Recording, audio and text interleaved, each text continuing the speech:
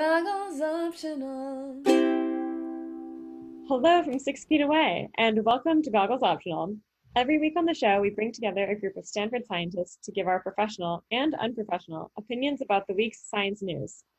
I'm Carmen Azevedo, and I'm joined virtually by Dr. Katie Walwyn-Brown, who will update us on a recent COVID-19 vaccine news. Hello.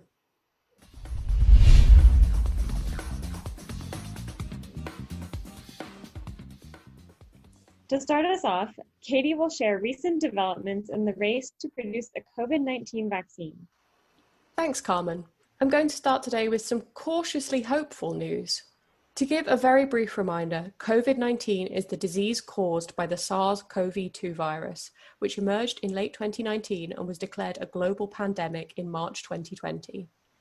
Scientists around the world are working hard to better understand the virus and develop a vaccine, which is what I want to talk about today, with some newly published results from a phase 1 and 2 trial of a coronavirus vaccine from Oxford University in the UK and AstraZeneca. But first, let's review what a good COVID-19 vaccine would look like and what kind of testing that it has to go through. Vaccines protect against disease by introducing pieces of inactive virus to the immune system. This prepares the immune cells to make a stronger and faster response if they encounter the actual disease-causing virus later on. Because of the pandemic situation, we ideally want a vaccine that can give this immune protection after just 1 or 2 doses. Some vaccines are given in more doses over a longer time. For example, the hepatitis B vaccine is often given as 3 doses over 6 months. We also want a vaccine that is both safe and effective for immunocompromised individuals and elderly people, as these are high-risk groups for COVID-19. This is a challenge. Even some flu vaccines don't work very well for elderly patients. We also want protection for at least 6 months, and that's going to take some time to test. At least 6 months. Well, considering it feels like we've been sheltering in place for approximately 1 billion years, and actually it's only been 4 months, that kind of feels like a long time to wait. Yep, it's going to take some patience. And vaccines also have to go through a rigorous clinical development process.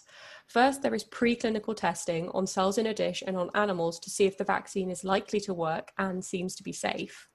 Then in phase 1, it's given to a small group of healthy individuals to test safety and initial immune responses.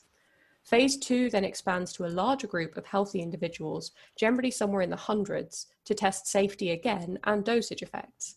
Finally, if the vaccine is safe and shows some initial immune responses, a large phase 3 trial with thousands of patients over a longer time will test if it actually protects against disease by comparing it to a placebo. As of today, the 7th of July, there are approximately 140 preclinical studies, 19 phase 1, 11 phase 2, and only 3 phase 3 trials for COVID-19 vaccines underway, with no vaccines yet approved. The Oxford AstraZeneca trial result published in The Lancet is a phase 1 and 2 study looking at safety and initial immune response. They use something called an adenoviral vector, a harmless, non-replicating virus which is good for delivering proteins into living things, which makes it a great tool for research and for vaccines. This type of adenoviral vector vaccine has previously been shown to work well for elderly patients, which is good for our COVID vaccine checklist. The vector delivers the full-length SARS-CoV-2 spike protein. They compared this vaccine to a vaccine against meningitis as a control, and the study was single-blinded. So patients didn't know which vaccine they were getting, but the doctors did. The good news is that there were no serious adverse reactions to the vaccine. Many patients had some mild tenderness, some fatigue and headaches, but these could be reduced using common painkillers. More good news is that the vaccine induced neutralizing antibodies. This means that in the blood of vaccinated patients, there were proteins which slow the growth of SARS-CoV-2 in the lab. They also showed that another branch of the immune system, T cells, responded to the COVID spike protein after this initial vaccination. This sounds really promising. I feel like we don't get positive COVID-19 news very often, so it's really exciting to actually have some. It is encouraging, but it's not quite time to break out the champagne. As I mentioned, this is only a phase 1 and 2 study, so it's not actually meant to show if the vaccine works to protect against disease, and it really doesn't. The paper authors themselves also highlight that this study is on a small number of young, healthy, mostly white volunteers and only measures short-term effects. The phase 3 trials currently underway in the UK, South Africa, and Brazil will tell us more. There are also some similar phase 1 and 2 study results from a vaccine developed in China by CanSino, and we're waiting on reports from Pfizer and Moderna for their vaccines, which we expect soon. There's still a lot of scientific work to do. We don't actually know if a neutralizing antibody or a T-cell response protects against COVID disease in humans, although there's some encouraging evidence from animals that it might, or how long that protection will last.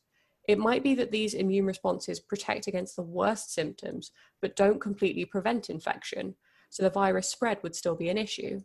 In summary, there's still a lot of hard work to do before an effective vaccine is widely available, but this is hopefully a step in the right direction. Nice. It's really cool to see how quickly these vaccines are being developed. It's likely that whatever COVID vaccine wins this race, it'll be the fastest vaccine ever made in human history.